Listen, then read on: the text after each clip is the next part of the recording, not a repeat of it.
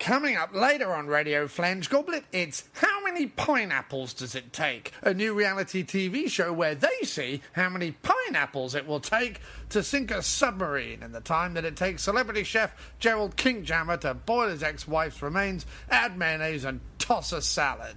Plus, the music of Latvian clog duo Ernst and Bertolf Calamity with their rendition of Oh, It's All Right, Ma, I'm only selling off my future now to buy a really nice purple felt hat I've had my eye on. I'm being told now by the producer of the show the original title makes a lot more sense in Latvian. But now it's the after-movie diner, which this week comes all the way from the wafty Pants, a half-Dutch, half-Ethiopian restaurant on the edge of the Gobi Desert, where the wine is racy, the chat is tedious, and quite a lot of the waiting staff wear nothing but trousers with the buttocks cut out, due to a spate of bad pranks pulled by the chef, who can only make one dish and uses way too much butter and tufts of his own body hair.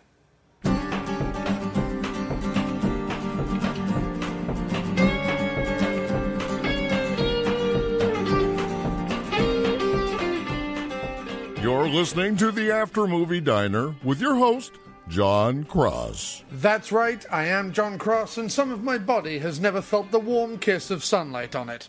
Hello, Jason Statham fans, Jason Statham hams, Jason Statham's glands, Glenda Jackson's outrageous tans, Menachem Begin's flans, the Mormon Tabernacle's also rans, Akira Kurosawa's pots and pans, Leonard Rossiter's other man, and half a pinch of cumin. Welcome one, and welcome all. Now, normally, this is the part of the introduction where I go off and talk all about the way you can support the diner. And it would be really great if you supported the diner, because especially, by the way, this Squarespace renewal price is coming up, and I have to pay for another year of the website. Well, that's quite costly, and blah, blah, blah, blah, blah. Anyway, there's a reason why I'm not going through the usual spiel right now, is that we have a different spiel, because we got a new supporter on the Patreon page, and there's a little bit of a story behind it. Now, while I've been doing the Sleazy Spader Springtime shows, which have been a huge amount of fun, I've also still been going out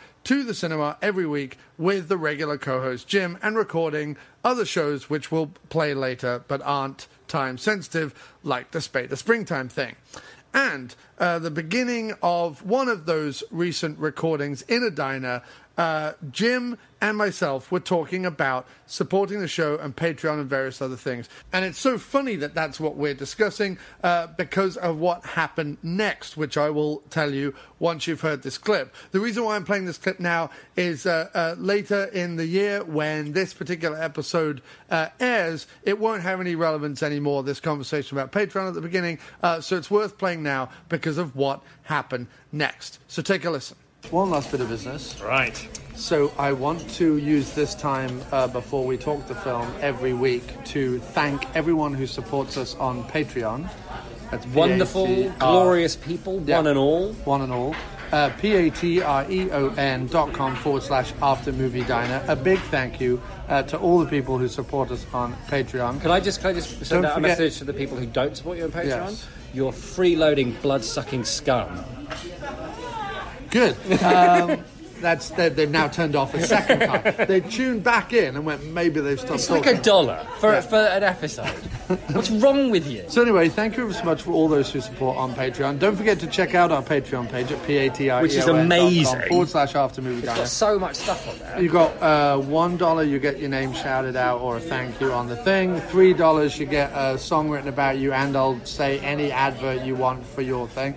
$5, I think you get a mug and a video and a bunch of other stuff. There's loads of rewards. But what I've started doing as well is you'll also get the episodes a few days early.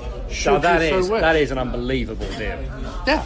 Because, you know, when it's like 2 days before the diner's supposed to come out, and you're on a commute or whatever, and you think, you know what I could really use right now? Yeah. Is a couple of bellends talking about things they don't know anything about. Yeah. Right? Yeah. That's what I need. Yeah. That's what's going to make this hellish journey to or from hell. Yeah. A bit more easy to bear. A couple of hellish novels. And all it would cost me is $1, you freeloading fucking bastard. And Jim has decided... Because nobody, like, he's really nice all the time. Right? He's like, hey, you know, maybe you fancy signing up for Patreon. That'd be nice. None of you do. So I'm trying a different tactic, which is talking to you directly. That's who's listening now. We know more people listen. We know more people listen than pledge on Patreon, which means I'm talking to you, you freeloading bastard. Owen did recently buy all my albums, which was very cool. Good work, Owen. And you're not. You're all right. Matt Farley did another thing which you can do on the website, which is called Buy Me a Coffee, which is literally you press a button and it donates $3 to the diner. It's just a one-time donation, but it's like... Good work, Farley. It's called Buy Me a Coffee. Good work, Farley. Farley, the opposite of freeloading. Yeah, and I think Charlie also did that. Also the opposite. And many people are shopping through Amazon now through the website, which is now that does get you off the freeloading bastard list if you do that, because I mean it's pennies. It does. But at least it's something. It is. So there we go. So there I don't think I'm not still angry with all upset, the rest of it. Yeah. All I'm saying is there are many, many, many, many, many ways to support the show. To get off my shit list. And you probably should do, because Jim seems to be very angry at this point. So that conversation happened and nobody had heard it before. That's literally the first time it's been broadcast. But the very next day, as if some sort of mystical force flew through the universe from a diner to this a wonderful person who I'm about to read their email, this dropped into my Gmail inbox. I tried to buy a t-shirt, but for some reason the only option seems to be small. I need a large. Funny thing is that I ended up going through the Patreon tier with the t-shirt instead. It's more money eventually, but I figure I've thoroughly enjoyed 40 plus episodes of your show without giving you one thin dime. After reading your Ash vs. Evil Dead goodbye post, I felt compelled to put up or shut up. I need for the After Movie Diner to exist for a long time. How else am I going to find out all about those obscure B-movie gems? But I like your mainstream movie critiques and your crazy voices and ukulele songs as well. Just keep them coming, okay? So, obviously, I reached out to Mika Johnson, who was the person who wrote that awesome message, to find out more. Firstly, let me just say thank you for your generous support of the After Movie Diner and the kind words in your emails. Sometimes you are putting podcasts, articles, and albums out into the world, and you think maybe only a handful of your friends and your mum really care. So good to find out that's not the case. How did you find us, the show, the site, by the way? As for the t-shirt, please send me the link to the design you're looking for, and I'll see if I can get the right size. So, I reached out to Mika, and Mika responded. I'm pretty sure it was during the run-up to Ash vs. Evil Dead coming to Stars. I started following Dana DiLorenzo on Twitter, and she linked to your interview with her. You did such a great job with the interview, and then I went into the backlog of the podcast, discovering how truly deep your Evil Dead and Bruce Campbell obsession went. By the time I listened to all the Evil Dead content, I'd been exposed to your mad comedic and musical stylings, so I had to keep going. I listened to episodes that interested me, zombies, ninjas, superheroes, Terry Gilliam. Then I learned about trances 1 and 4 in particular, John Dies at the End, Marantau, and absolutely amazing movies that I had zero idea about. I started keeping a checklist and doing my homework before listening. It's always rewarding to watch a film and then hear you and your cadre of contributors go over it. I truly appreciated seeing more of Ash's adventures in Ash vs. Evil Dead, and the addition of Kelly and Pablo was such a great surprise. I didn't expect to get so invested in the newbies, and there were so many inventive bits. Kelly and the puppet, the more cadaver, yikes. I hadn't really looked at the written content on your site, and today I came across your final Ash vs. Evil Dead post. It was so right on. I did subscribe to Stars so I can pat myself on the back, but it got me to thinking that if you want to keep something going, you have to support it with cold, hard cash. So here I am. Anyway, what is awesome about that is not just that Mika Johnson went to Patreon and supported the show, which is obviously phenomenal. But what's awesome about that is that Mika's experience is exactly the experience I've always hoped someone would have, right? So we do a lot of stuff on the After Movie Diner website. We throw stuff out into the atmosphere. We have these awesome contributors who write reviews. I sometimes come up with mad articles that I want to write about the 90s or about movies with the word massacre in the title or whatever it is, and I just spend ages putting those up. You know, we do these weird Sleazy Spader Springtime series, or, you know, we cover Ash vs. Evil Dead. We do celebrity interviews. We do a whole bunch of stuff.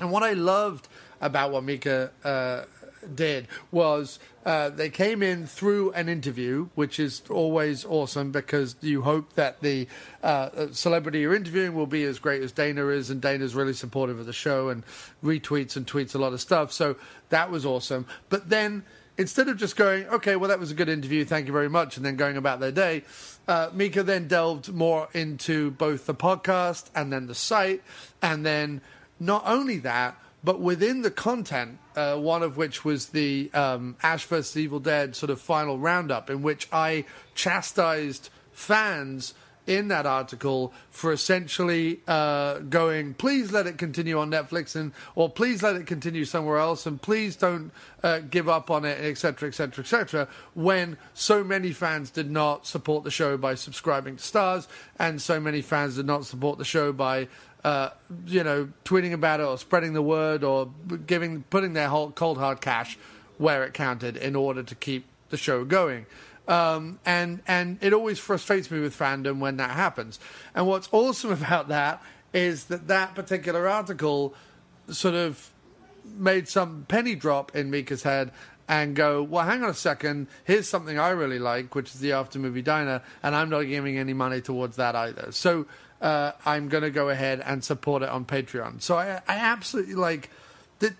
To me, this is like one of the best emails I've ever received doing the show for this many years. Is that it's all tied in. Like Mika is getting all the movies they're not heard about, through the show and hearing about stuff that they don't know about, and going out and making lists and reading stuff and listening to stuff and getting into different movies. And I mean, that's awesome. That's all you hope. Like when you put a little thing out into the world, all you hope is that it inspires someone else to go and watch that film or listen to that music. But on top of that, to get someone who then reads something you're saying about another show, Ash vs. Evil Dead, which was sadly cancelled due to lack of viewership and lack of support on the Stars app, and have that inspire someone to support you. Well, to me, that's phenomenal. I can't thank Mika Johnson enough for writing to us and also supporting the show. And you will definitely be getting a T-shirt and a song and lots of other stuff winging its way to you very soon when time permits. But thanks ever so much, Mika, and I hope you enjoy this new episode, the last of 2018's Sleazy Spader Springtime 3, 'Tis the Sleazon. Oh, it's Sleazy Spader Springtime. Welcome to the show. Oh, it's a Sleazy Spader Springtime. I want you all to know that if you please, there's James Spader Sleazon. It's got nowhere else to go. So loosen all your blouses, give your nose a damn good blow. It's Sleazy Spader Springtime show. Oh yeah, it is Sleazy Spader Springtime show.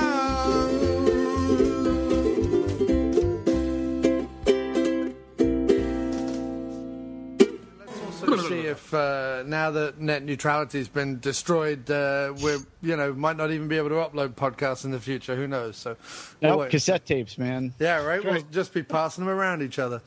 I just rewatched Pump Up the Volume the other night just for reference. Figure out what we're gonna have to start doing. Well, man, I went on a Christian Slater kick recently, and we watched The Legend of Billie Jean. And I really wanted to follow it up with Pump Up the Volume.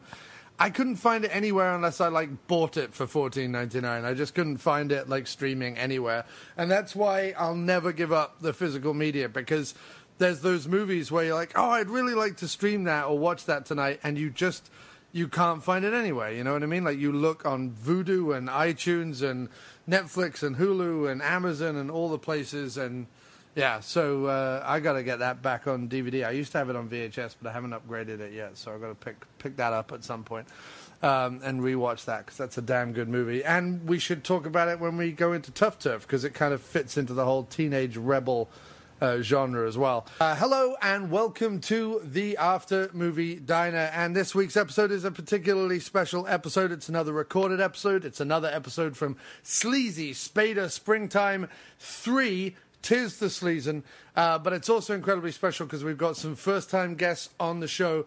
They're all the way from the Poop Culture podcast, phenomenal show that everyone should be subscribing to, downloading and listening to, and telling all their friends about. It is the marvelous Rick Mancrush and Marc James. Gentlemen, lovely to have you on the show.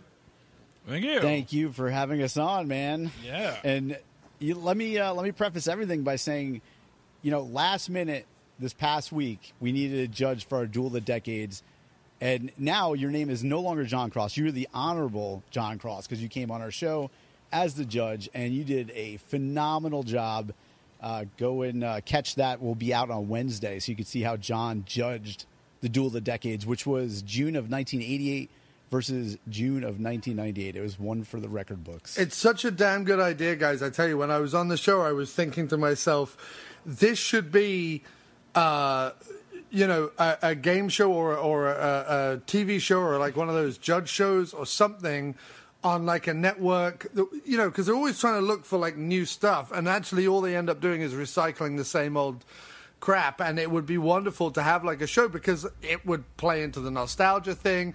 It plays into people's interest into, news of the time and music of the time and movies and all that stuff. Like it's got such a nice big thing. Plus you're looking at like the 90s versus the 80s. Plus you've got the whole judge set up so you could like do it in a courtroom and thing. It feels like something that should have been like on MTV back in the day, like a half hour. Holy shit. You know what I mean? You just gave me an idea. This needs to be on YouTube. It really does. Yeah. It really does need to be on YouTube. Yeah. Fuck. We need, Thank you. We need to find like a retro 90s or 80s host that hasn't worked in, 2 or 3 decades that we can bring back. Mark Summers. Yeah. Well, no, he's on Food Network. But like, maybe, I don't know, like what's Seth Green doing right now besides Robot Chicken? Is he doing much? He could host it. I don't know. I'd love doing that show, though. It's... every month we do a lot of different things on Poop Culture. We have our showdowns where we pick out any random topics and go through them. We bullshit. We have our Poop News segments. We have interviews on there.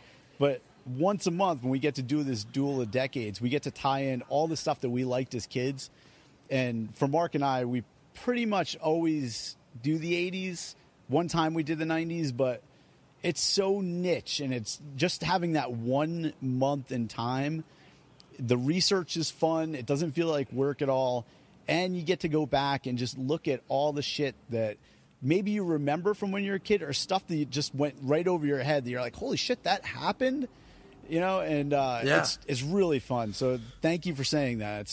I'd love to have it on TV. Yeah, it's like occasionally I don't write so much for the website anymore. I have some great contributors, but the occasional things that I do write is when a conversation is taking place and someone will go, I don't think the 90s were that great a decade or something like that. And I'm like, okay, I need to figure something out. So I will like go to Wikipedia or go to IMDb or go to all these places. And I did like recently an article on, my personal top 10 from each year of the 90s, and then kind of like boiled it down to a top 10 of the whole decade, and then kind of broke apart some of the trends and things like that. And where I get into like little niche things like that all the time, where I did a list of every movie that has Academy in the title and every movie that has Massacre in the title, because they again were like movie trends where people started just throwing the word massacre or Academy at the end of anything that was either a sex romp or a slasher, So, it's the little things like that and I feel like your Battle of the Decade show definitely kind of reawakens that, but then adds, news and pop culture and all this other stuff to it, which is great as well. Sorry. It's so much fun. And, you threw out Wikipedia in there. One of the things that we agree on when we do this, we are not allowed to use Wikipedia at all for our research. It's kind of like a gentleman's agreement. I think for the most part, everyone's kind of stuck to that. We go into the show not knowing anything about, what our opponents have. We all come in blind. Even the judge comes in blind. A little plug here to newspapers.com, because that's the only thing I use for research. And I will cover the entire month in newspapers. And honestly, that's the only way to get a real honest assessment of these months. So don't go to Wikipedia, people. Like, spend a couple bucks on newspapers.com. It's worth it. if you're into nostalgia, you'll find all kinds of shit. Even the ads are really fun to look at. That's the best part of it, is you're also supporting local journalism. I mean, this is the real quality things. When you want real opinions, like on when a movie came out, when First Blood comes out in the theater for the very first time, you want an initial reaction. What was it like the first time somebody saw this? Now it's different because they've seen, all the other Rambo things, and it's a different perspective for the first time. And you get that with some of these newspapers. So you don't get that with Wikipedia.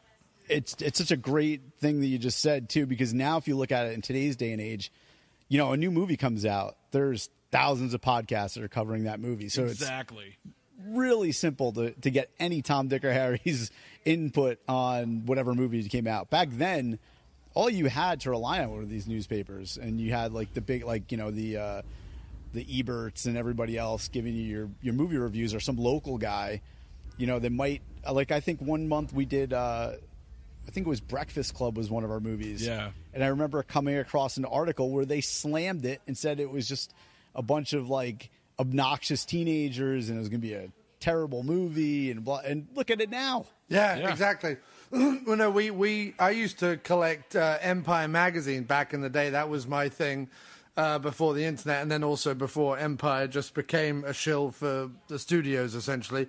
And it was always fun to be able to go, hang on a second, especially when sequels and remakes and stuff started coming out, being able to kind of go back to see what the writers in Empire thought when the first one came out, or when the sequel was mooted, or whatever it was, and then you look it up later on, you go, well, wait a minute, that's a huge disconnect, or maybe they were right, or whatever it is. It's always fun to kind of do that research back and forth. Right. And in terms of of the sort of podcasting movie space, it's one of the reasons why it's sort of endlessly interesting to me that every single podcast at some point, movie podcast rather, will kind of do a lot of new films, because I get it, you like the hosts, so therefore you want to listen to their opinions, or maybe they're friends of yours or whatever it is, but ultimately, I'm only going to listen to maybe one, maybe two podcasts about the latest Marvel movie before moving on to something else. So although we have covered brand new movies on the show, what we always try and do is we have these seasons. So we have the Spader season, and we've done other seasons. We do our Horrortober season and other stuff like that. But also, if we do go and see a new movie and cover it on the diner with my regular co-host Jim, we try and go and see. We won't go see the Marvel stuff, or we won't go see sort of the couple. We'll find John Cusack has a movie out that's in the cinema for 1 week in New York in some flea pit somewhere. We'll go see that one. When Cell came out, we were one of the only 3 people to see Cell in a cinema in New York. And so we covered that. There was one that, there was one that came out that was called Anger of the Dead, I think, and it's awful. But it was a zombie film that was made in Eastern Europe, way past Bulgaria. It was made God knows where, and dubbed into English, and really awful and really bad, and just bizarre acting and everything like that. And we went and saw that because it was out in the cinema for a week. We'll try and go. We saw Hurricane Heist, which was the low budget B movie, but they're trying to give it an A movie release and failing miserably.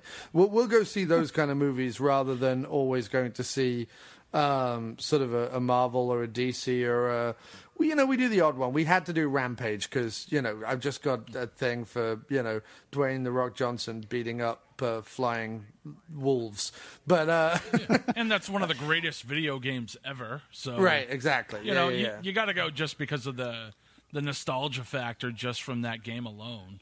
But we're very lucky living in New York that we actually get to go to the theater and see stuff like they played Hard Times, the Chuck Bronson movie, Walter Hill's first film, and they'll play. There's a Hammer horror series going on at the Quad right now, and little films like that. So we can still go to a movie theater. We can still then go to a diner afterwards and plunk the recorder down and start talking about it. But it's not going to necessarily be what everyone else is seeing. And I think that while that might not put us on everyone's radar, it certainly makes the show a lot more interesting for me. Oh, definitely. Definitely. You have to do something that you like. You can't just, if a new Marvel movie comes out, you just can't do an episode on the Marvel movie just because it's coming out. You got to, and Mark and I talk about this all the time.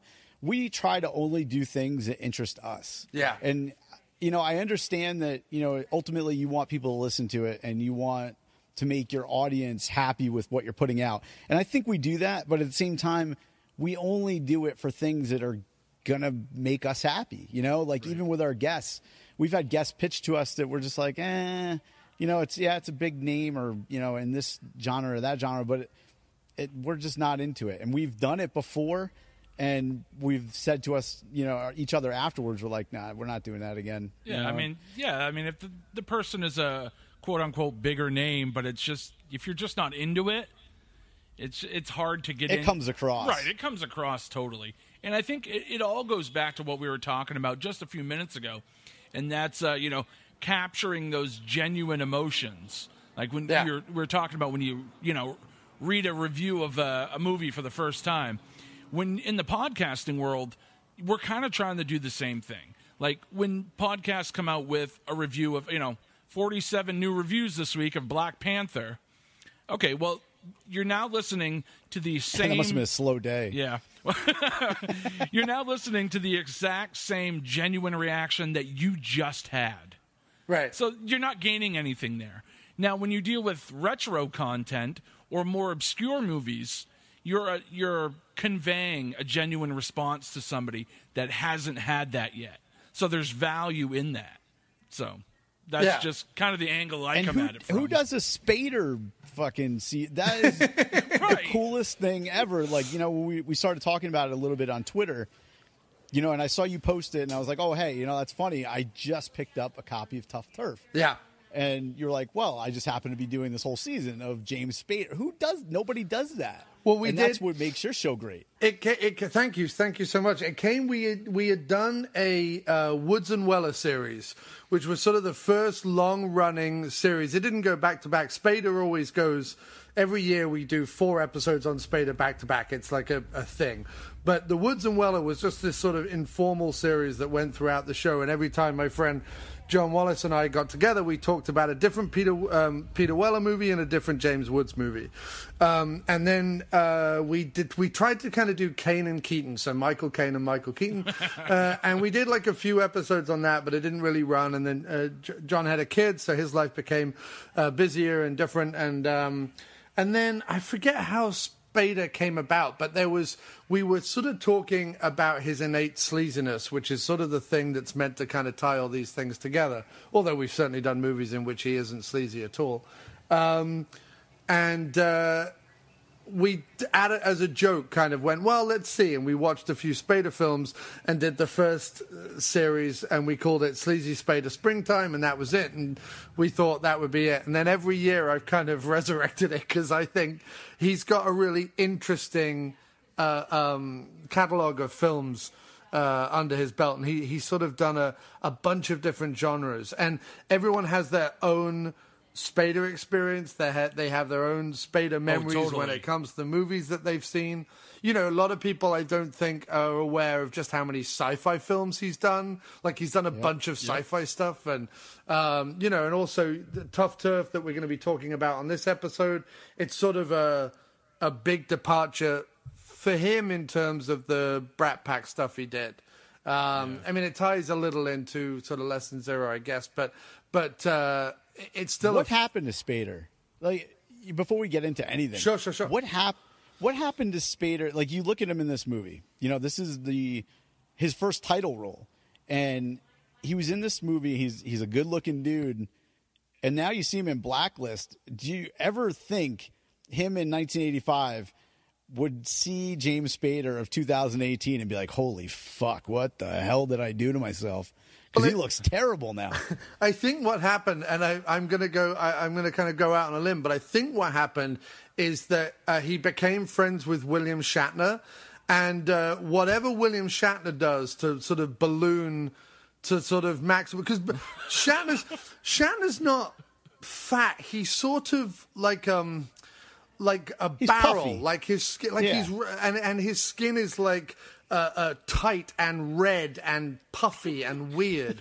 And I think he did like 5 from seasons. space. I love it's probably some space disease. How I like to describe it is how William Shatner looks now.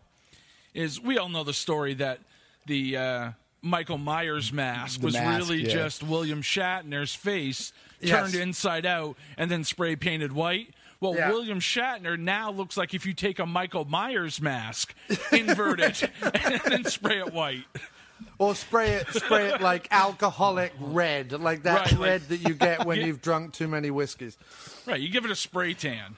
Yeah, but he did the 5 seasons of Boston Legal, and if you see him when he begins Boston Legal, and if you see when the season ends, the 5 seasons end of Boston Legal, I think that's what it is. And what's hilarious is by the time you get to kind of the 3rd, 4th season of Boston Legal, and and Spader is much heavier, and his hair is definitely thinning, and but they're still trying to play it off because Boston Legal is entirely all about how excessively sleazy can James Spader be, and apparently there is no end to his sleaziness because they literally have scenes in like the 4th season where he sat there, ballooning in weight, like I said, and his hair's all over the place, and, he's sweating blotchy, and, a 22-year-old actress just off the bus in the tightest skirt they can possibly get walks past, and Spader will appear at the door like some kind of slimy, slithery toad and be like, "Hello, my dear," and immediately they jump on his face.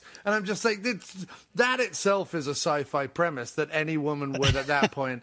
But but I think that's what it was, because up until Boston Legal, he's still sort of the James Spader that I think most women would agree, that they would have fantasies about. But by the time he finishes Boston Legal, he's got that Shatner stank on him, and I'm not sure.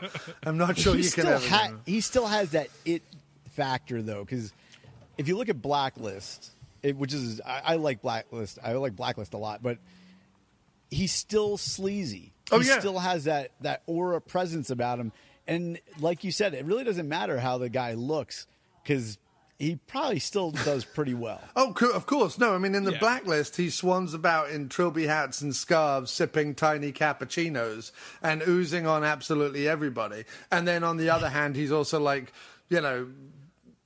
toting shotguns and like, being all no nonsense. And so Spader has still definitely completely got it. No doubt about it. And what's funny about the Blacklist, I think, is because everyone they set it up. They clearly set it up for her to be his daughter, and then at the beginning went, oh shit! Everyone realized that's how we set it up. So now they tried to rewrite it as something else.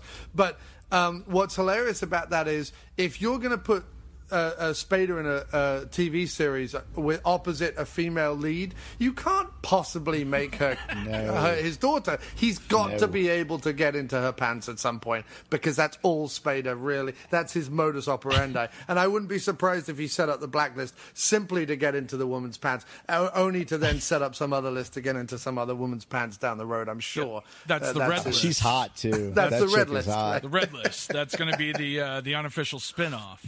And by the time he's 75, it's going to be the beige list, and it's just going to be him trawling old people's homes looking Part for... of the issue with the Blacklist, though, is that it's on NBC. That show should have been on FX or even like HBO or something, because you need the real griminess to come out, and NBC just doesn't have it. And with NBC, you're always worried that they're going to cancel it, in the middle of the friggin' season because it's NBC. You know what it needed? You know what it needed to be on? Was the USA Network, circa 1994. Late night. Late Up night. all night. Yep. But what it needed was a cast worthy of Spader. The rest of the cast of the Blacklist is... I mean, and I've only watched the first couple of seasons, but like the cast around him, including the leading woman whose hair is really weird... it just looks like a wig, and I can't get away from the fact that it looks like a wig, and I'm like, why is she wearing a wig? And then we're like, it's not a wig, it's her real hair, and I'm like, it's completely bizarre. the problem with it is that there just isn't the cast around him to kind of support it. Whereas the nice thing about Boston Legal is, as kind of sleazy and ridiculous, and sort of the sexual politics of that show is all over the place, especially in 2018. But at least he had a cast around him that were equal scenery chewers, so he could kind of really relish playing back and forth. With the Blacklist, there's no one for him to kind of play off, so he really does just get to kind of swan throughout the show, which is sort of a joy in itself, you know, watching him kind of just breeze between the raindrops in his own way. But. Yeah. See, Spader's... And going off... Oh, go ahead, Mark. Now, Spader's always been a guy I've been ambivalent on. You know, I think he's one of those guys that if you put him in a movie, like you said, you got to have a cast around him. You got to have people that can emote, because he cannot emote. He's like serious George Clooney. You know? Well, he can do pensive. He can do staring out of windows. He can do, like, sex lives and videotapes. He can do the, I'll take my shirt off and rub my nipples while also having very deep thoughts about Kierkegaard or something. You know, like, he's that guy. He can do comedy. He can do menacing. He can do... but, like, the few times they've tried to put him in, like, either an action hero role or sort of a nerdy hero role or something like that, it just hasn't really... worked in the way that I think they hoped it would. No, what he should have done is he should have done the role of Buffalo Bill in Silence of the Lambs. That has Spader all the fuck over it. Spader all over it. So we have a thing. I don't know if you guys have listened to any of the other episodes, but bringing up Buffalo Bill is a good example. So at the end of the show, when we've talked about Tuff Turf and reviewed the film and voiced our opinion on it, at the end of the show, we do what object or what item or what person or what fluid or whatever did James Spader take from the set of Tuff Turf and then put in his Sleazatorium. He has like, we believe he has like a sex dungeon basement Sleazatorium somewhere that has various things. For example, we did the film, just to kind of give you a sort of flavor of it, we did the film Speaking of Sex with... Bill Murray, Catherine O'Hara, and a whole bunch of other people in it. It's a really bad movie. Oh, it's such a bad movie. Fucking movie. But the thing that I thought that he probably took from that movie was a science beaker worth of the hot tub water in which Bill Murray and Catherine O'Hara have their sex scene. Because that's the kind of thing Spader would want to take. He wouldn't take something obvious. Like, you know, if he was in a film with dildos or whatever, he wouldn't take the dildos. That's too obvious. He would have to take something that was like fabric or liquid. Yeah, right, exactly. He would have to, Right. So that's kind of, so... As we talk about Tuff Turf, keep that in the back of your mind. Oh, I love that. You said our concept with Duel of the Decades was money. No.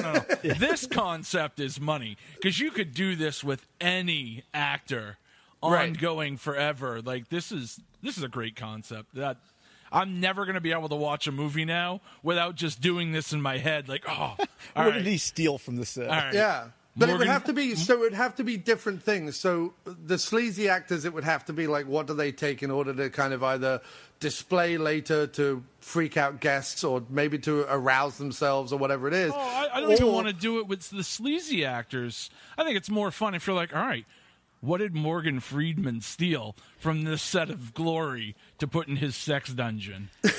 Just call him Morgan Freeman? Morgan Freeman.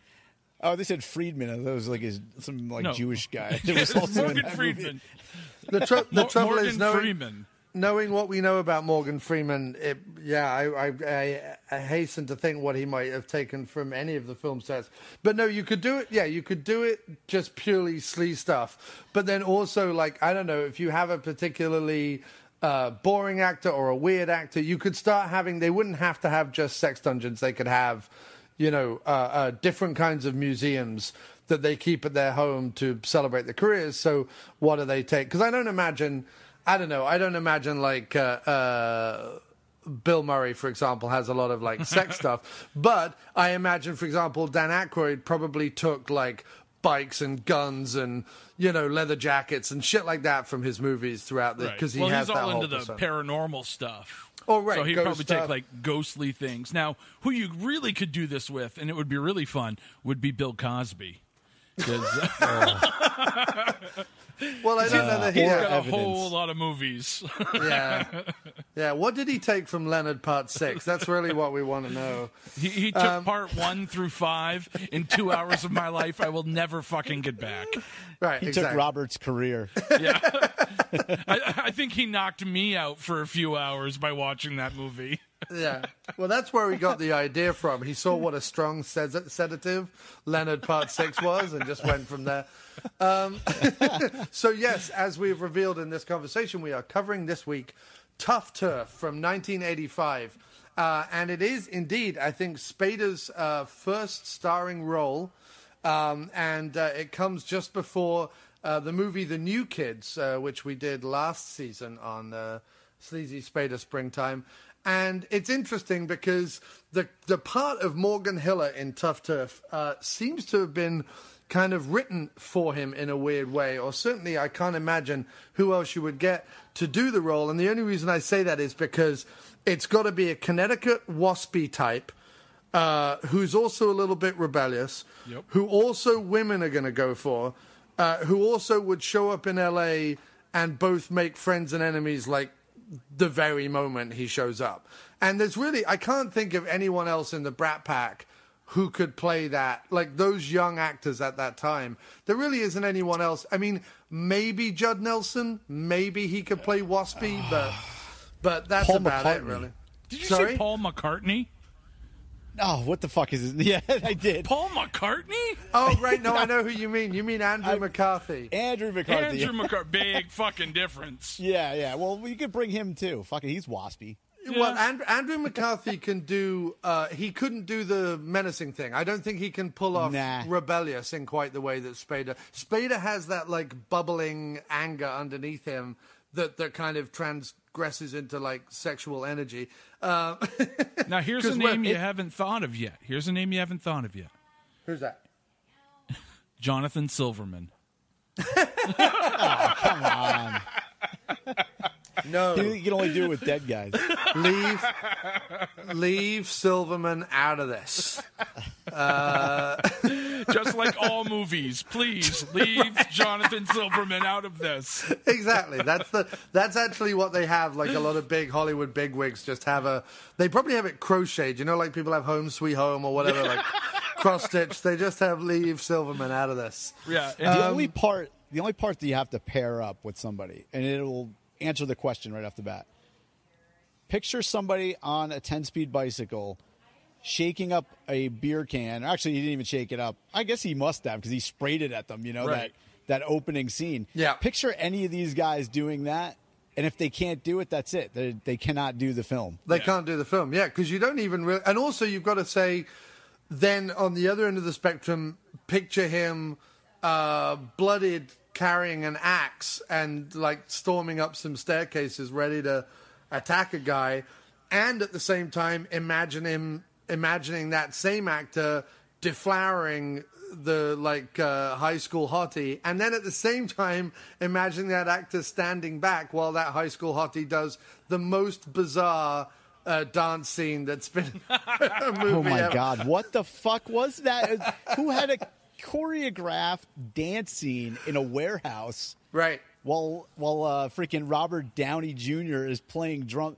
Actually, before we go too far, and this ties into what you guys were saying before about characters or actors that can play roles alongside of James Spader, and Robert Downey Jr. is definitely one of those guys. Yes. But if you look at every one of his 80s movies, and it really stuck out in this movie for me, he looks like a fucking vampire in the 80s. Dude, he's got pale skin. He's got dark circles around his eyes. His lips are like bright red.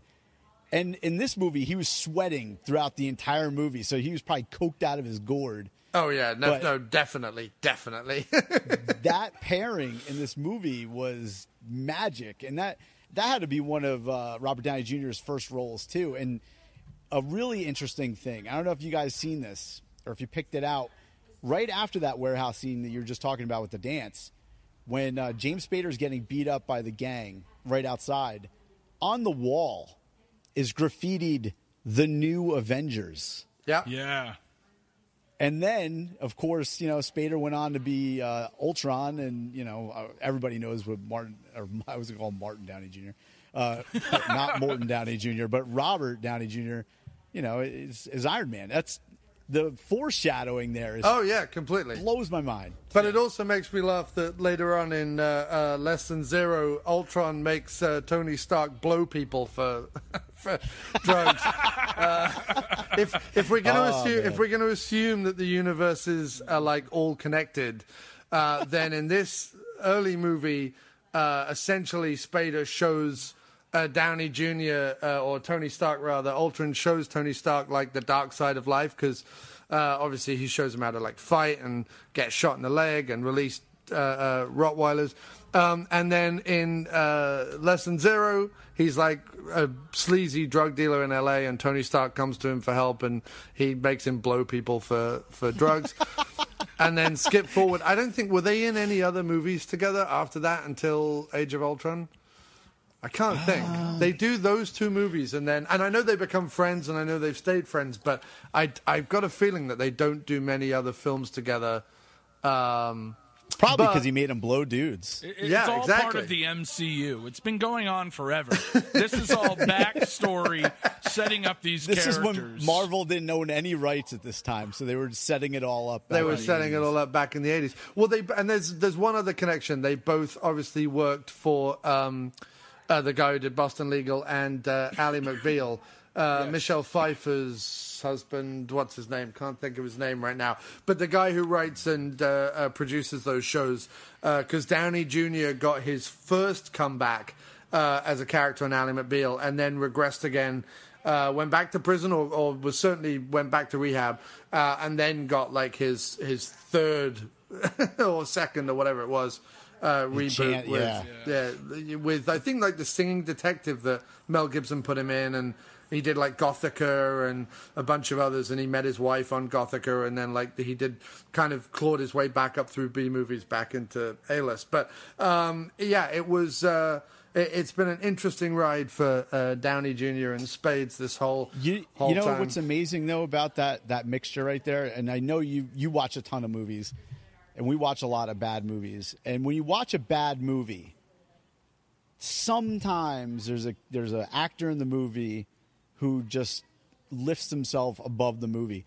And this movie it wasn't the greatest movie in the world. I'll throw that out there right now. It wasn't bad, but it wasn't the greatest. But you look at Spader and Downey, and they just demonstrate in this movie that even the worst, terrible movies that are out, you could tell who has the it factor, and those two had that in this movie. Yeah, only completely. Two that had performances that stood out in any way, shape, or form in the entire film. Nobody else definitely had that type of charisma that came across on screen. But the Brat Pack is sort of a weird group of people as well, because although someone like a Spader and a Downey Jr. would obviously become big later on. And it makes sense when you see their performances and you see their abilities. It's odd when you think of some of the other people, like we've been mentioning Andrew McCarthy and Judd Nelson and stuff like that. It's odd to me that like Emilio Estevez became a big deal, like out of the... I mean, I know he's Martin Sheen's son, but like out of all the guys in the Breakfast Club, for example... You think Judd Nelson is clearly going to go off and become like this huge star, and he really doesn't. I mean, he has his own cult thing, but like he really doesn't. Whereas Emilio Estevez, like he goes off and becomes, and the same thing with like St. Elmo's Fire. Demi Moore comes out of St. Elmo's Fire, and Demi Moore becomes this huge star. And when you watch St. Elmo's Fire, like Demi Moore, really, her, like. I mean, okay, but it's sort of odd, but yeah, it's a weird group of actors, but it is. And the one who always got shit on and got the short end of the straw, I thought, was Ali Sheedy. As far as a quality actress, she could not agree with you more. She could hold her own with just about anybody, but never got the accolades. It's the dandruff scene, man. Yeah, you can't do it. You can't do a dandruff scene and come back from that. Yeah, you can't go full dandruff. You could do a lot of things in the movies. Rebecca Gayheart went full Noxzema, and that started her fucking career. So come on, little dandruff. I'm with you, dude. Like, I was definitely the kid in high school that when I watched The Breakfast Club as an early teen for the first time, I was Ali Sheedy all the way. Like, I did not get the Molly Ringwald thing at all. I was Ali Sheedy all the way. I got it all right, but... It probably would have been better if they paired up Judd Nelson with Ali Sheedy rather than Molly Ringwald. Oh, yes. I mean, just the age difference. At the time they shot that, I think Judd Nelson was like 26 or 27, and Molly Ringwald was like 16. Yeah. And he had his head in between her legs, and like, shit you can't do anymore, Yeah, and that was anyway. So there was obviously that whole thing recently where Molly Ringwald kind of wrote about the sexual politics in that movie, and anyway, let's not go down that road. Well, but let's talk back. Tuff Turf. We were saying before that it's not the greatest movie. Did anybody else kind of get? It's almost like the love child of Romeo and Juliet, West Side Story. I got some Class of '84 in there. And The Outsiders, all like chopped up into like a one-man wolf pack, which is James Spader. And then you make it an ABC after-school special. with tits and gore, yeah. They had it was so like all over the place with this movie. Like, it's a little bit rom-com, it's a little bit teen grimy action, it's a little drama. Yeah, the thing that makes no sense. Yeah, the thing that makes no sense about Tuff Turf is its wild mood swings. Yes. It doesn't stay in one realm very long. Like, if you saw the dance scene, is it Jack Mack and the Heart Attack or whatever the guy's name is? All right. I am so glad we're getting into this early. This is my absolute favorite thing about this film, and I loved it, that it has no genre. And I love movies that are bold enough to do this. Because you look at the marketing and the acting and the clothes, and it's, 80s punk, street kids, but the music is Chicago blues and swing and David Bowie's, like, shitty David Bowie cover bands. And right. It's so crazy that it's like it doesn't stick to anything that would have been considered popular culture at the time with the kids that are portrayed in the film. The closest you can kind of is sort of stick it in that bucket of teen rebellion, like 80s teen rebellion movies, of which there's like a huge ton. I mean, before we started talking about this film, we were talking about like Pump Up the Volume. That's definitely one. Right. I watched The Legend of Billie Jean the other day. That's definitely one. You've got Class of 1984. There's a whole stream of them, and this sort of fits into that. But what's hilarious about Tuff Turf, or what's genius about it, I don't know whether that's too strong a word, but is that it goes, well, it doesn't have the strength of the conviction to be one thing, so it decides to just throw everything at the stew and hopefully kind of come out with something that tastes reasonably good. Like, it's sort of like, you wouldn't expect, if you saw the scene if you saw any of the kind of violent and or action and or bullying scenes in the movie, if you just saw those scenes and then you showed someone the dance scene to Jack Mack and the Heart Attack where she's whipping her hair about and she's dancing on tables and everything else, which in reality you'd be like, lady, get off my table, you're standing in my soup. But like, if you put that scene and played that scene and then told someone it was from the same movie, there's no way they'd be like, no, it isn't. And you'd be like, no, it is. It's from the same movie. It doesn't make any sense, but it is. And then you put in the love scene, but then there's also like a grimy, horrible, like molesting, possible almost rape scene. Like, it's so weird. Like and then you've got, let's get the rebels, but they're the nice rebels, into a car, and then they go to a golf course, and there's all this sort of stuff. Like, it's totally all over the place. It is. And it's so it's completely, it starts off completely fucked too, because if you think about this fact that throws the whole movie off, and it stuck in my head the entire movie. He's from Connecticut, right? He's a wasp from Connecticut. He's a wasp from Connecticut.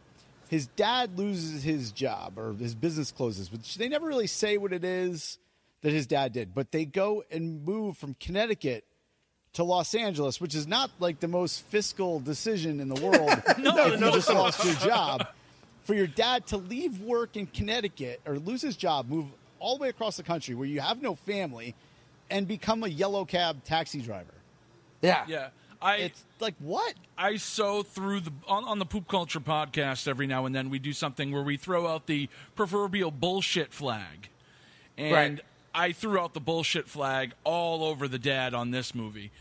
The casting was off. The storyline made no fucking sense because they go to hype up how rich and Connecticut upper crust this family was, and how that they went to the country clubs and the prep schools and all that shit. The father was wealthy. I believe it was real estate he was in because he makes a comment that real estate law is about the same. Right. Now, is he a lawyer, though? Is he like a real estate lawyer? Like, they don't fucking go into that at all. And his brother is going to school to be a lawyer, so you're like... Right. So... What? All right. So for somebody who's supposed to be so upper crust, this guy is the biggest fucking scrub I have ever seen.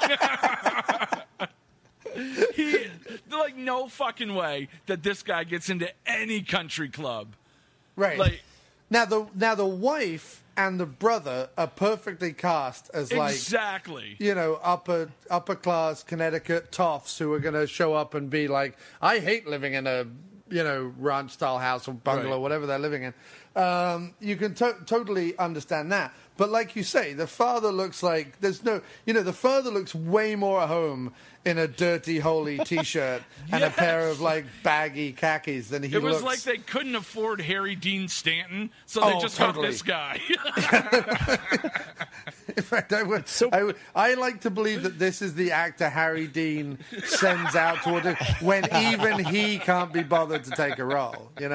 Stanton will show up Stanton will show up and work for a pack of Marlboros. But this one film, he read the script and he was like, if you could just get the dancing out of it, fuck the dancing. And they were like, no, we have to keep the dancing. It kid appeal. He's like, fine, hire this guy then. He's my stand-in or something. That used to happen all the time in the 80s. For a while. The best. One of the things that is a delight about doing a podcast when you look up the film on IMDb is in the trivia. One of the best things ever. Someone bothered to sit and write down, James Spader is merely lip syncing during the piano sequence. Oh, really? Really? He's lip syncing? Yeah. I hadn't realized. All right, no, I really tried to figure out if he was not singing there, if it was his voice. It was Neil Diamond. That was clearly a fucking Neil Diamond song. Oh, I mean, it was the most awkward scene in the entire movie. Right. Yeah. Also because no matter what James Spader does, even when he's apparently serenading a woman that he likes on the piano, he looks like any minute he could either leap on her or stab her or, tear off all his clothes and start having face sex with an elderly woman. Like, you never know what Spader's going to do. And when he's singing, the way he's looking at her, he just can't pull off, like, intense attraction. He only comes across as, like, I am going to have you in a depraved way. That's kind of what he pulls off. It's very weird. And I'm really sure that he did. Because, that actress, she didn't do a whole lot at that time. She was a wealthy, rich... No, dude. She was in... Hold on. She was in 48 different things to her credit until that movie. Yes. Which she showed her tits and lost her career. Who's her daddy? Which was a body double. Who's her daddy? Oh, that was her. I know. She's a fucking Hilton. Like, she's her... Yeah. Well, she's not a Hilton. She's... Her sister married into the Hiltons, so she's actually Paris Hilton's aunt. Right, but the whole family was a movie producers, and it was Hollywood, and so. Well, you know what she's best known for? She was the little girl that gets shot in the fucking chest in Assault on Precinct 13. That was her. That was her. Oh man, no wonder she had no. Which was her best role. Fucking shotgun blast will do that, man. Yeah. That's such a her tough porn scene career to watch. for years. But yeah, like she's horribly miscast as a tough chick too, and that's Kim Richards that we're talking about. But she's not like a tough chick, and that first time that Morgan meets her, he just like breaks through her badassness in 10 minutes. He's forcing her to dance with him during that awkward dance scene, and she's not trying that hard to get away from him.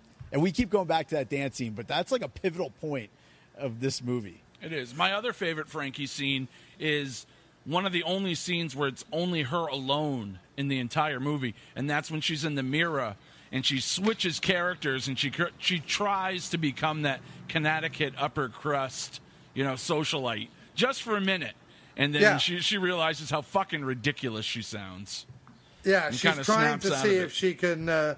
If Spader is the one for her, whether she can be a woman for him. But the funny thing about that is that Spader doesn't really want that. Spader is rebelling from that Connecticut thing. Exactly. It's his mother that wants that. It's almost like she's trying this stuff on to see if she'll fit in with his mother, not with him.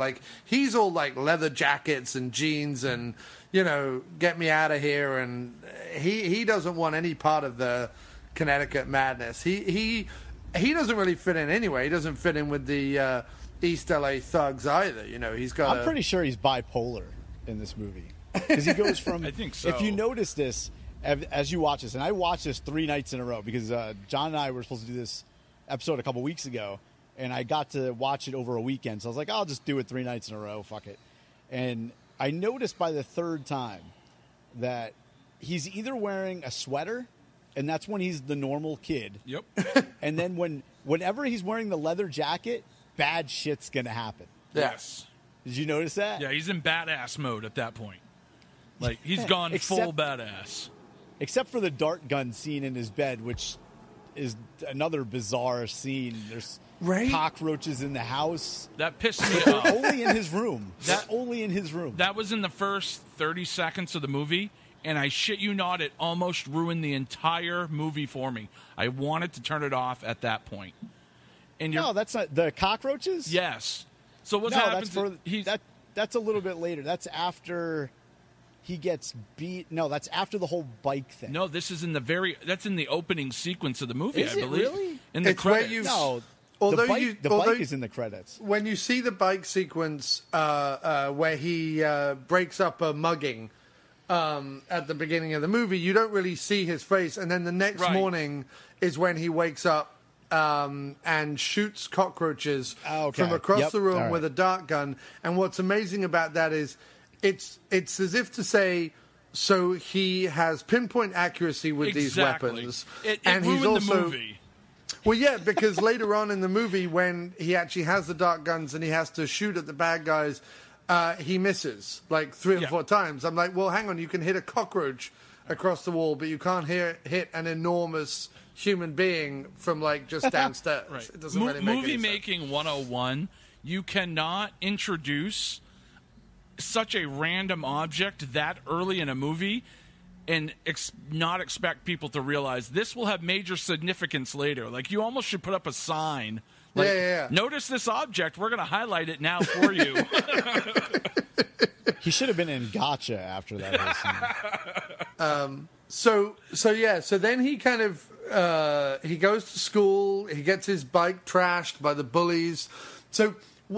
And then, obviously, then the movie kind of spirals out of control because Spader wants to go out with, and in fact, his whole problems is then predicated on the fact that Spader has to nail this chick. He just has to. He's seen the woman. He's seen the woman. He's like, I'm James Spader. God damn it! She shouldn't be with this 45-year-old playing a high school kid. It's like Dude, that's Nick Hauser you're talking about. Yeah, but he's like 45. A fucking 4-day stubble, and he looks like someone off Dexy's Midnight Runners or something. We're talking about that one scene where they, he comes outside where they got his bike or whatever while he's at school, and Robert Downey Jr. stops him because he's going to get his bike, and he goes, "That's Nick Hauser." fucking Nick Hauser. Who the fuck is Nick Hauser?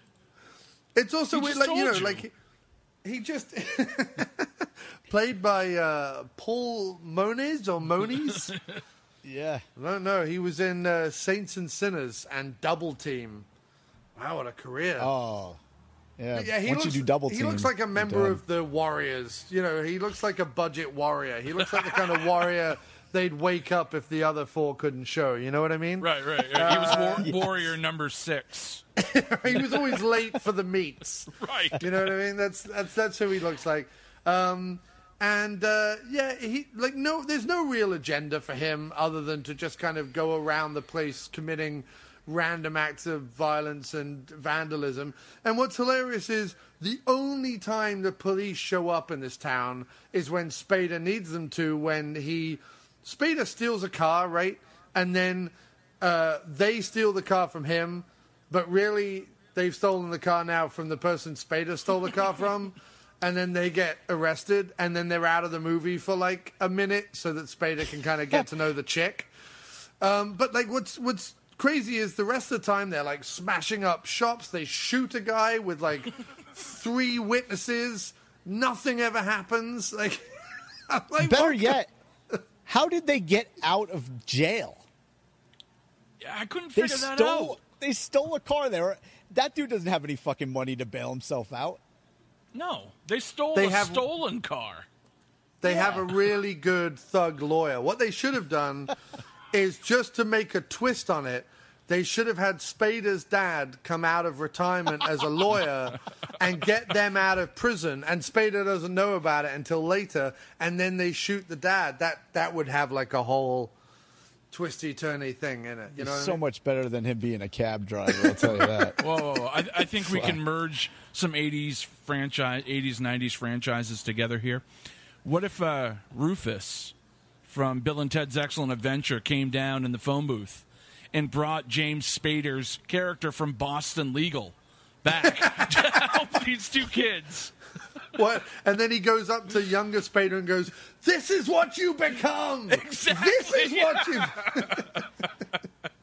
Or they could have just killed Spader, and then Rafferty could have came and got him from the Heavenly Kid. Yes. And then he would have been like dude.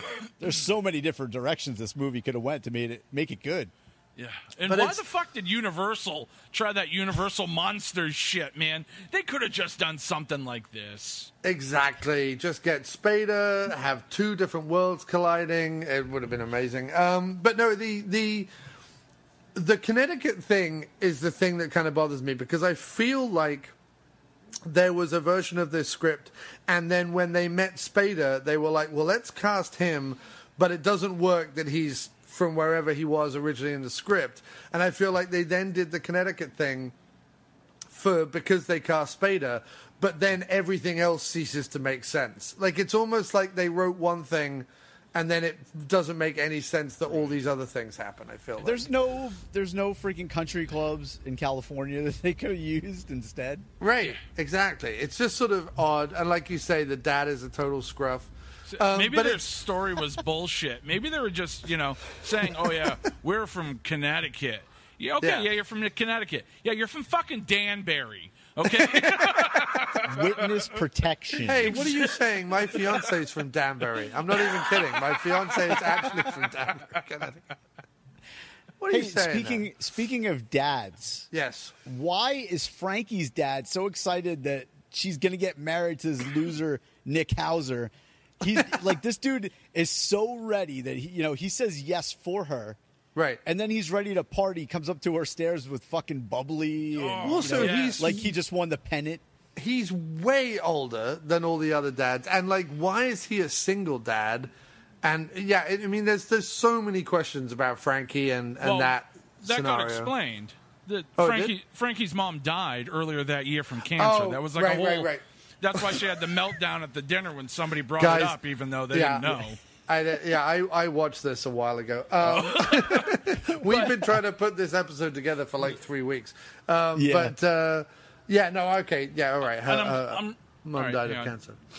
Yeah, I'm glad you brought that up, because one of the things that drove me nuts about the movie was how the parents were portrayed. I thought that Morgan's dad, Frankie's dad, were portrayed as completely blind to what was really going on with their kids. Like, the whole thing with Frankie's dad, obviously, the guy who is going to marry your daughter is a complete fucking scumbag. Right. And the father is oblivious to this. He's also 45. Yeah, he's also 45.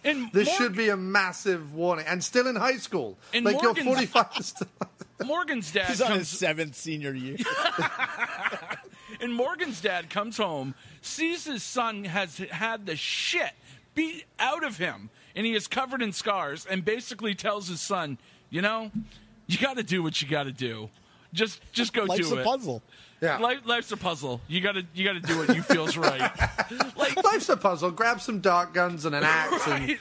Like, the parents are completely oblivious to what is going on, and it drove me nuts because, you know, I'm a parent now, but I think maybe in '85 when I watched this for the first time, I was like, yeah, these fucking parents are idiots. Yeah, they don't know. Nobody knows what's going on with us. But when you look back at it as an adult, it's a totally different perspective, and it drives you nuts that they wrote the characters like this, because that's not how you'd handle it.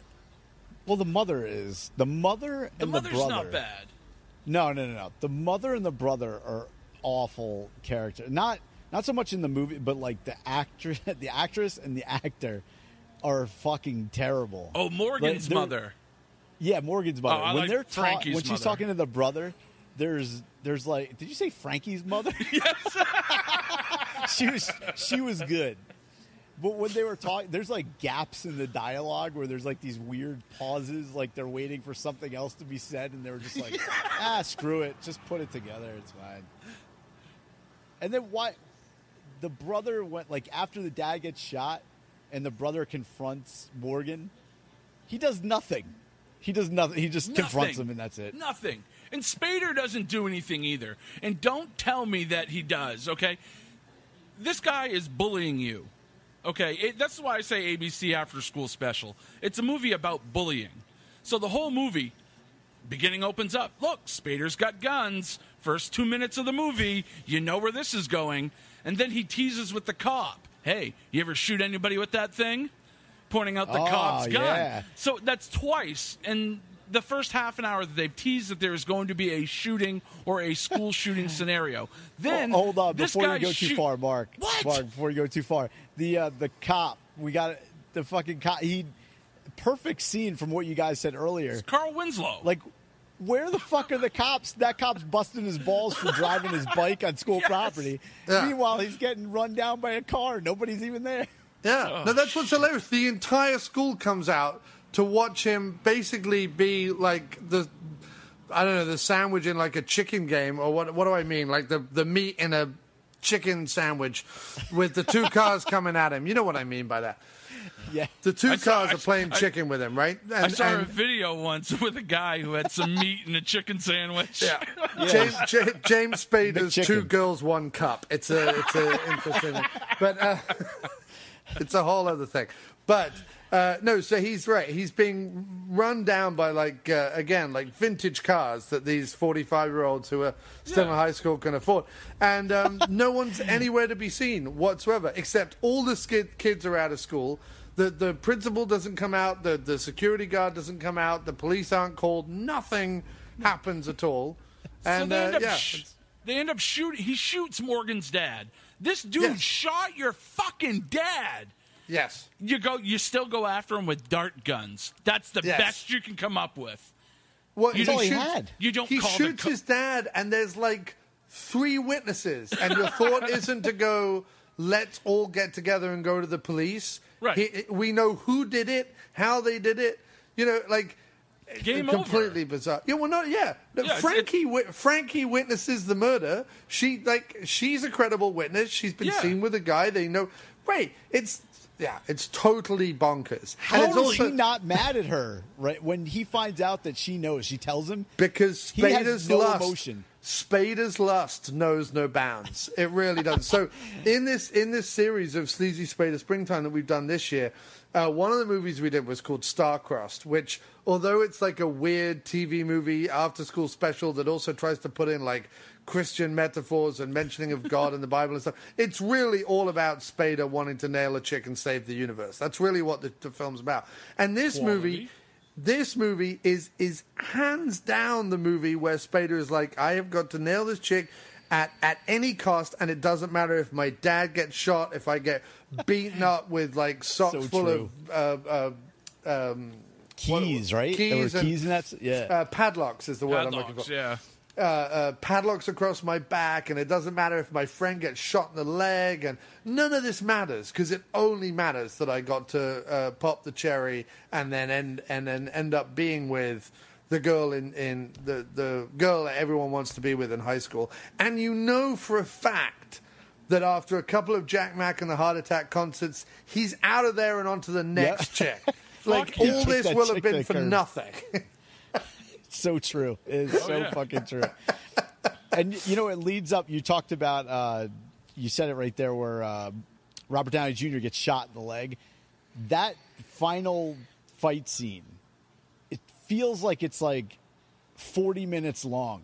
Yeah. Did it not? Yeah. Everyone gets beaten about the face and head and neck multiple times. Well, and is still able to deal with it. Everyone thought that the shrapnel that Tony Stark got was from that IUD in the Humvee. It was actually right. It was actually from the bullet fragment from when he was shot in Tuff Turf. Either that or the fact that he got shot and then probably got put on prescription painkillers led to the drugs that he needed to get in less than zero. Yep. I'm pretty sure he was on drugs in this movie too. Yeah, no. He is 110% high on coke the whole time. Yeah. Which reminds me he still did well. See, in my favorite Downey Jr. movie, I go back to his early years, and that's 1969 that he did with Kiefer Sutherland. I thought it was a great film. Absolutely phenomenal performance in that. I think that's his seminal performance. It's another one that's not been kind of rediscovered. Right. It's also weird. I don't know if you guys have found this, but like with all the movies that are coming out that have these actors that are like now that like a Downey Jr. Who sort of have this big back catalogue of films, it's really odd to me that when you speak to someone who's a little younger about like Robert Downey Jr. or whatever, they still only know him from the Marvel Universe, and nobody's bothered to go, what did he do before, or even care, because it's not Iron Man. You know what I mean? And it's sort of weird because I don't know about you guys, but like I got into movies because growing up, you would watch films and you'd be like, I really like that guy, or I really like that movie, or whatever. And then you would find out who the director was, and you would watch all the movies by that director, or you would find out who that actor was and try and find... Like, I used to do that all the time with different actors, and no one does that anymore. Like, you talk to people and they're like, well, I don't know, I'm 20. What do I know about anything? And you're like, well, you should know something. I knew something by the time 110% correct on that. I have an 8-year-old son now, and I'm starting to do the same thing with movies and music with him and getting him used to it. It's like he'll find something he likes, but I have to explain to him, okay, why do you like this? You have to understand the people that made this movie, what they liked, and then you will understand where they were going with this. You know, you can't just go... You can't just jump into new music. You got to start with the Beatles. You got to start with Zeppelin. Get your building blocks, and then go from there. You know, don't just jump to Tarantino. You know, start with Hitchcock. Never jump to Tarantino. Always go back to the movies that Tarantino is remaking. That's what you do. Right, exactly. But actually watch spaghetti westerns. Right, exactly. The thing that always the story I always tell is that I was about 9-10 years old when the Beatles anthology first ran, that big documentary that they did, that 6-part thing, and was a big Beatles fan because my mum was a hippie back in the 60s and had all the vinyl and everything. But it was the bits that I remember was them talking about, like they would mention like Fats Domino or Big Bill Broonzy or someone like that, and I'd be like, okay, what are these names? This sounds amazing. Like I would try and then find that stuff, and I got really into biographies, not so much to hear the story of the person, although that was great, but also to hear the stuff that influenced the person, like exactly like you were saying. Like that to me is fascinating. You know, I want to know what Bruce Springsteen listened to growing up. You know what I mean? That's the stuff I want to then listen to see like how he became who he was, or whatever it is. You know? I hate to go back to music because we're talking about movies, but it really is a good metaphor for this. You know, and I think that you kind of go back to, oh geez, how do I want to put this into words here? All right, skip it. Just go on. I'll come back to it. You could bring it back to the movie because you could go, I want to know what inspired Jack Mack and the Heart Attack. Like, what were they thinking when they were like, let's hire this gnome-like dwarf of a lead singer who is neither attractive nor particularly talented. Let's back him up with like 17 horn players and one drummer. Let's think about that and let's see if we can't get some country clubs swinging with some of that thing. That was Tyler Labine was Jack Mack and the Heart Attack, right? I think it looked just like Tyler Labine. I'm pretty sure. Oh, I don't know. I'm not sure. I didn't delve that deep into that. You Google up Jack Mack and the Heart Attack, and you Google up a picture of Tyler Labine. It's the same thing. Same dude, like 30 years difference. Well, also, if you guys want to keep it with movies, all you got to do is just go back to Fritz Kirsch, the guy that directed this film. And did you like Children of the Corn? Yes. Exactly. You know? Not my favorite. Malachi! Yeah. Who then ends up being in The Burbs, which is hands down one of the greatest movies ever made. Thank you. Yes. It is one of the greatest fucking comedies of all time. It is a perfect script, perfect cast, perfect direction. There's nothing wrong with it. They actually, now, they have a kids game. My son was playing a fucking video game, and I'm watching him play this game. And the way the game is portrayed, I'm like, this is the fucking Burbs. There's a game out there called Hello Neighbor, and you kind of sneak into this creepy neighbor's house, and you're trying to investigate what he's really up to, and, you know, if he sees you, he'll chase you. It's the fucking Burbs. Yeah. Oh, wow. I need to now track down that game. But no, you know what else this guy directed, Mark? I'm sorry, real quick here. No, go ahead, might know this one. Remember Winners Take All? I sure do. Yeah, he also directed that. He did? Yeah, okay, so look at, that's almost, I think it's back to back to back. So he did Children of the Corn, Tuff Turf, and Winners Take All. 3 movies that have, you would never know if you watch those back to back to back that it was the same director. What about the fact that he also makes gore with Oliver Reed? That is tremendous. That he then goes into the like 80s fantasy cheeseball. Is it the future? Is it the past? Is it on this planet? Is it not? Oliver Reed walking around with a massive mad helmet on and lots of women in leather. That's tremendous that he made gore. I don't know if you guys have seen it, but it's Jack Palance. Yeah, indeed. It's I've only seen it the once, but I remember thinking this is one I need to go back to because it's fascinating. That guy had quite the career, this director. And he works with Anthony Michael Hall and Michael Pare, no less. Wow. In Into the Sun, a movie I've actually never seen. Huh. I need to check that out. There's your next episode. I need to check that out. Michael Pare and Anthony Michael Hall. That's phenomenal, man. Hey, if Eddie Wilson's in it, I'm all over it. Right, exactly. Yeah, Eddie and the Cruisers meets the Breakfast Club in fighter jets. Oh God, he would have fucked Molly Ringwald all over that friggin' cafeteria. Yeah, indeed. So it's a fighter pilot is reluctantly paired with a Hollywood actor who's researching a role, but are then forced to team up for real after being shot down and thrust into combat. I have got to see that movie. This is Iron Eagle 5, right? Basically. But yeah, no chappy. But the other thing talking about the music in Tuff Turf, there's not one but 3 bands, bar bands, the country club band, the warehouse band. There's like 3 bands in the movie.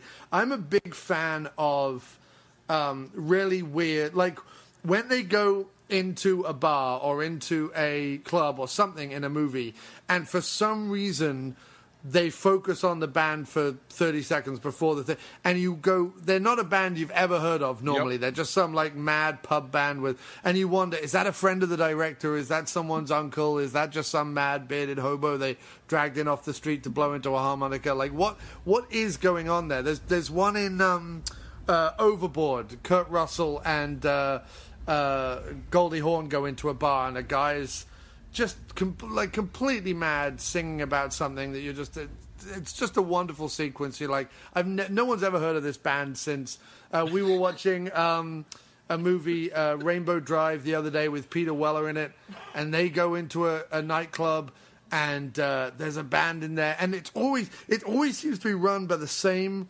people who think they have like the big Kenny Rogers hair and beard combination. That seems to be standard for film bar bands. And I don't know why, but it's wonderful. My favorite, I know exactly what you're talking about, and it's these little cameos from unknown musicians that are just, the scenes go on forever, and you never hear from these musicians again. And sometimes, Mark, can I guess yours? Go ahead. I'm going to be so pissed if you get it.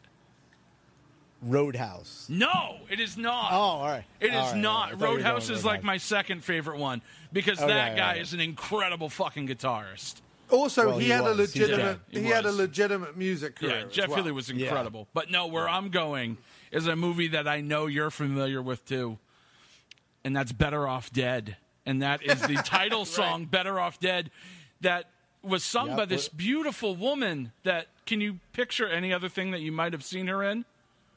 She's always singing and shit. She was Dottie. She ran the bicycle shop for Pee-wee. She was. Fuck. Yeah. Oh, wow. I had never figured that out. And she sings the title song from Better Off Dead in a scene that, out of blue, just put a musical number in the middle of this comedy from an unknown artist who's not even a real singer. We're going to write a song for an actor to portray. And it was fucking great. That had to be her voice. It was her voice. Sure. Yeah. It absolutely was. Because she had that squeaky, like, weird voice. Yes, It was hot as shit. Fuck, I might rub one out to that tonight. God, I love that movie. So don't go too hard. As if there wasn't enough music already in the thing, we get James Spader badly mouthing that song, which we've already talked about. Do we have any other kind of big things we want to say about the movie? We've got then a couple of things to wrap up before we finish. But that one scene, I think it would be an injustice if we didn't mention her friend talking to the snobby prude chicks about sucking dick. And the best line of the entire movie, all 150 odd minutes, whatever it is when she looks at the girls and goes, "You guys swallow, right?" Yeah. And they're all like, "Oh, yeah, totally." I guess that's the best. I guess my parting shot on this is if you're going to make a movie that's supposed to connect with teenagers and kids, and it's supposed to portray a serious message, which I really think that's what they were trying to do with Tuff Turf. Here's a tip. Really? Here's a tip. Put things in the movie that kids actually like if you're trying to connect with kids. They don't listen to Chicago Blues. They don't listen to Neil Diamond. You know, they don't give a fuck. They probably did in the 80s. No, they didn't listen to this shit. Because Mark, this drives her point home right here. Okay, the movie's rated R, right? Yeah. And who's it focused at? High school kids. So that means 3/4 of the kids in high school couldn't even see the movie because they weren't 17 years old or older. Oh, so the older gentlemen were supposed to go and, fantasize about Frankie. I suppose so, because, they made it rated R. What were you going to do? Wow. And they wonder why there's so many fucking problems in Hollywood today. Come on. Yeah. Just enjoy the movies, people. Jeez. It did, you know what? All the shit we talk about this movie, it was a legitimate release. And I posted it on Twitter today. It actually got released to the movies. It made like $10 million. So it wasn't like, then they probably spent nothing on this movie. Yeah.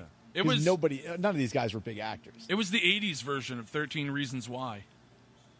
Really was. I was waiting for Frankie to kill herself at the end and leave cassette tapes everywhere. I really thought that's where this was all going.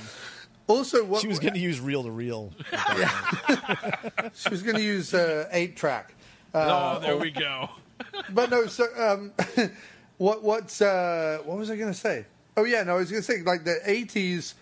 It's the first time in sort of 30 years that you have like a wave of teen movies again, and once they start making them, they can't stop. Like the 50s going into the early 60s, it's like teen movie after teen movie after teen movie.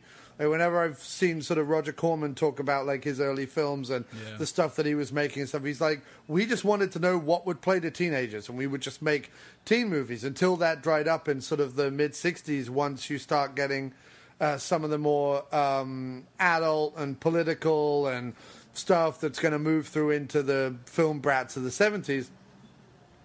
And then it's all adult. Like the 70s is almost entirely focused on young to middle-aged adults. Like all the movies that come out until you get like Star Wars and stuff. But I mean, even then, it's filled with actors that are more likely going to appeal to an older audience.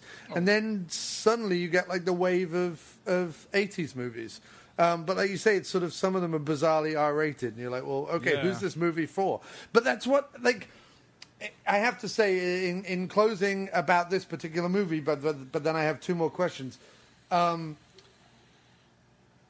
conclusion I always come when I watch a movie like this, from this era, and I think the same probably happens with you guys when you're doing your decade episodes, is you just, and you know, it sounds like such an old man thing to say, but it's true. You just don't get movies like this anymore where they throw 5 genres into a soup mixer and go, this will, just put that out there. Stick a couple of, like, if you think about it, James Spader and Robert Downey Jr. weren't even names at this time. So this is a movie filled with no names whatsoever that has, like, it appeals to everyone and nobody all at once. And yet Which means you appeal to nobody. Right. And yet it makes a respectable $10 million. It's part of a ongoing series of both teen and or teen rebel movies, which don't die down. I mean, how late is Pump Up the Volume? Isn't that quite late? That's 90, I think, or 91. 91. Yeah. So this wave of, you know, teenagers against authority goes, and you know, and you get the sex romps of the 80s, you get the slasher films of the 80s, you get the Brat Pack movies of the 80s, like huge swathes of just like teen film after teen film after teen film. And it's sort of funny that they then call like the American Pie stuff of the early 90s sort of a revival, because not really a revival. It kind of, there's probably some late 80s, early 90s sex romps that kind of blend into that. It's just a revival in the sense of giving it a bigger budget, but pretty much it all kind of blends into each other. But no, my last two questions then, obviously we have the James Spader Sleazatorium, which will be our last thing. But before that, we've recently had Cobra Kai on YouTube Red, which has taken the Karate Kid franchise and brought it up to present day. There is a Movie Web article that suggests the same could be done with Tuff Turf. So off the top of your heads, Rick, you go first, and then Mark, give us your 30-second pitch for what you would like to see in a Tuff Turf YouTube Red reboot, if we could get the original cast back together for the money that YouTube would pay, which is probably a ham sandwich and a blowjob or something. Holy shit. Well, you know what? It's tough to do another one. What I would like, if they could do it, would be a prequel to explain, number one, how the fuck they got to California from Connecticut. Why he got kicked out of, what did he get kicked out of 2 schools? What's the story there? Because there's no backstory. It's just all hearsay about it. Right. So I'd want to see that instead of just seeing this movie done. As Mark knows, I hate fucking reboots. So if they can give me a backstory, I'd want to see that. Yeah, maybe his whole backstory is all complete fabrication. So would you have, in Wet Hot American Summer style, James Spader playing the younger James Spader before, like it's the prequel, but it's still James Spader. Would you have that, or would you cast some blonde waspy kid? No, you cast James Spader and you do to him what they did to Robert Downey Jr. in the Marvel movies. So you're going to go full-blown CGI youth Spader? No. It would Spader's still stay emote more in than Spader. It would be the Spader's gotta uncanny be the valley dad. all over the place. Spader's the dad now. Yeah. Okay. They got to go back and bring him back as the dad. That's But no, where I go because- with this. He's not grubby enough to be the dad. He's not short and grubby and skinny enough. He's too podgy and They make him the lascivious. principal of the high school. He's got to be in it some way, right. but that's it. It doesn't fit. And I'm not a huge fan of Wet Hot American Summer. It's funny in parts, but I can't get into it for the entire stretch. Oh, love it. So I think you need to recast it. You have to have him in it, but just recast it with some other kids like they did in Cobra Kai. Yeah. Okay. All right. Well, no, but the two main guys in Cobra Kai are still the same actors, right? Yes. True, but the fighters are different. That's Right. the only. But are they playing the same part? They're playing the same parts, right? Yes. Yeah. They're still Daniel and Billy Zabka is still what the fuck's his name? Johnny? Johnny. Yep, Johnny Lawrence. Yeah.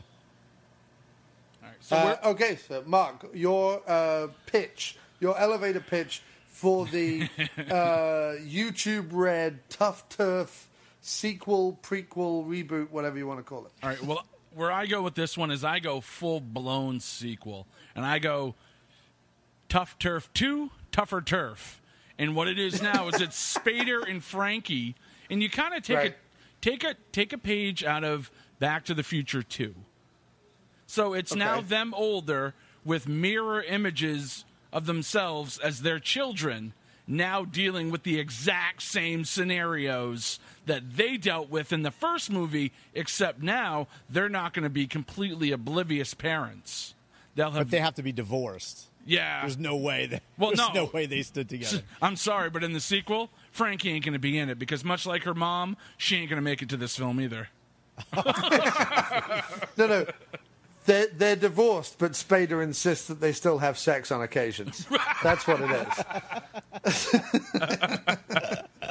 He's like, we're divorced, so I can go off with other chicks, but I occasionally go back to Frankie.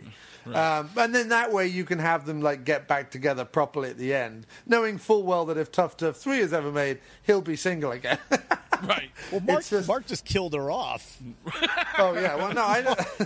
Well, goddamn Ultron's going to bring her back. Yeah, exactly. And I think, do we think that Downey Jr. would be cool and hip enough to make a cameo for like no money, considering he's now a multi-billionaire? Yeah. Yeah. Oh, yeah. Well, cool. He can't get any more money. He doesn't. People don't understand that. He has all of the money. So there's no more. He's got it all. I think it would be really funny if in Tuff Turf, the sequel, even though it's like 40 years later or whatever, he's still walking with crutches. And he still can't Like fucking drive. Yeah, his leg still in is high just school.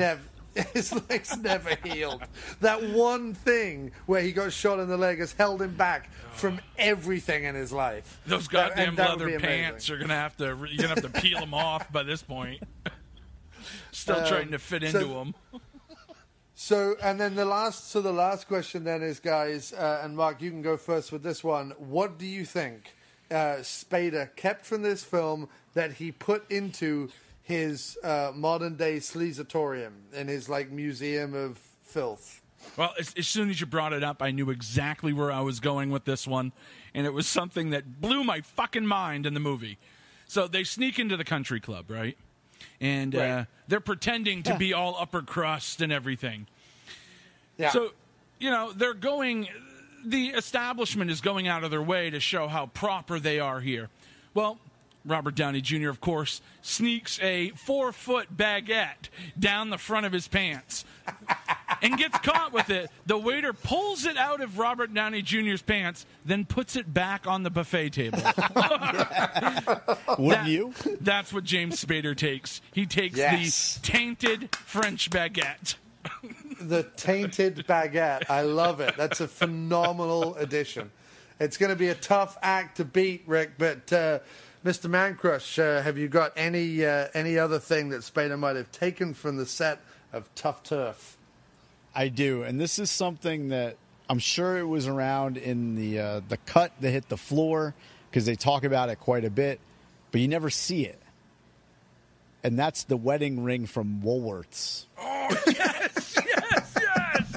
Because you know he put that on his dick. Oh, you know, yeah. And she's a size 6.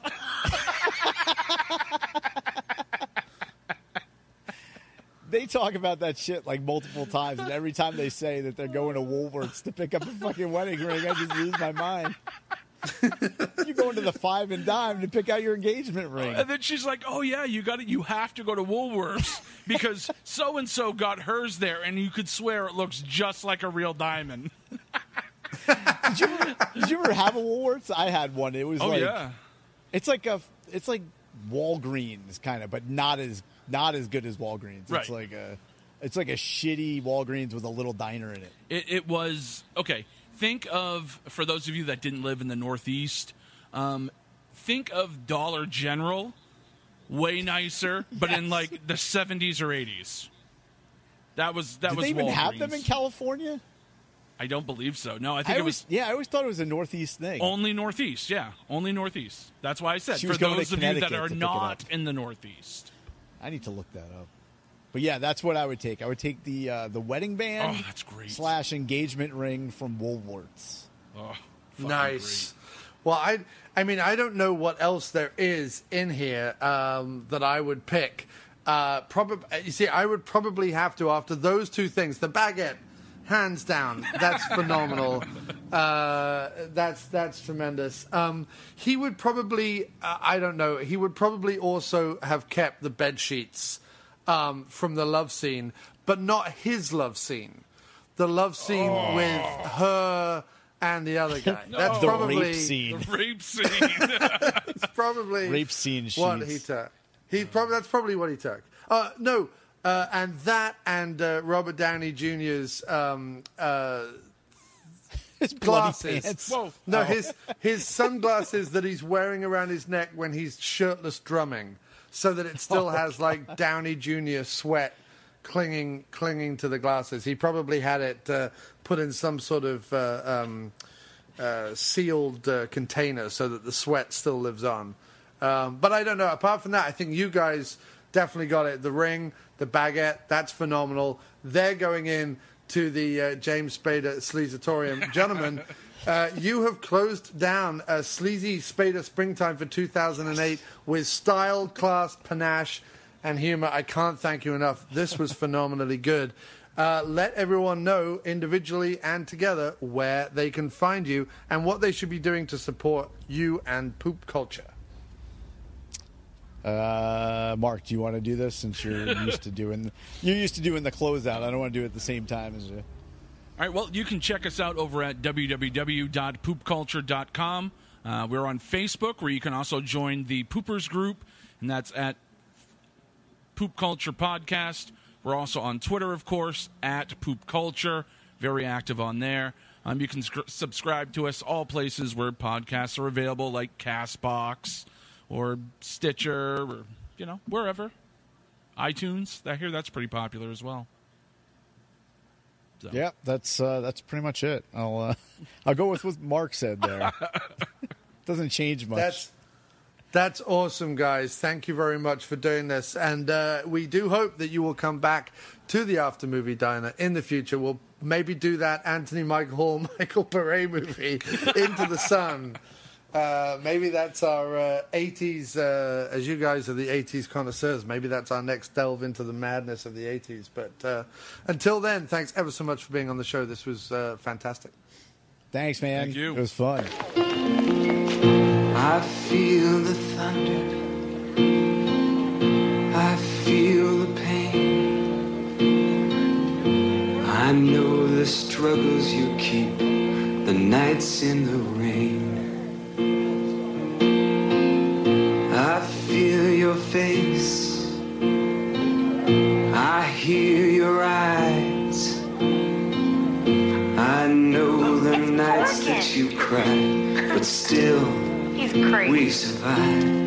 I walk the night. I walk the night. Well, my darling, would you care to dance? Fighting the darkness that breaks our hearts. We hold each other tight. I walk the night. I walk the night. Fighting the darkness that breaks our hearts. We hold each other tight.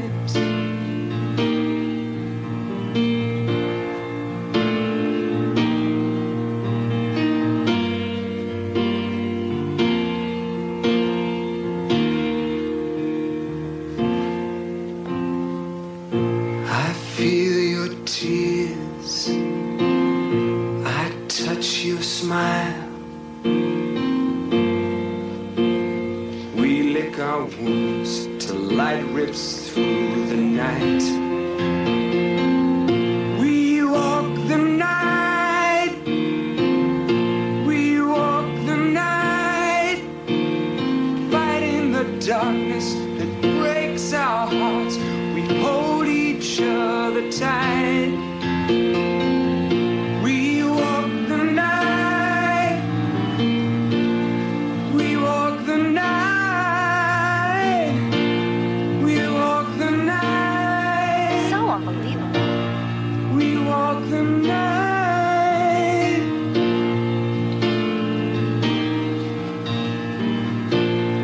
We walk the night. We walk the night.